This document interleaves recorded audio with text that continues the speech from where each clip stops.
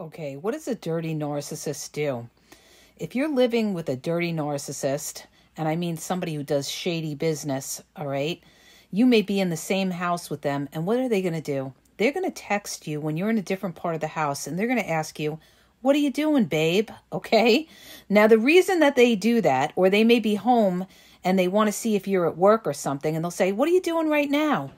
is because they're busy with their other supply. They either want to call their other supply and they want to make sure that you're not anywhere near. So what they'll do is they'll always ask you, "What are you doing?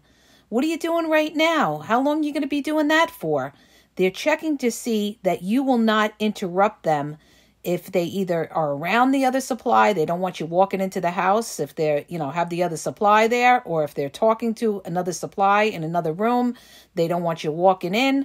So they'll always check to see where you're at first and ask you what you're doing.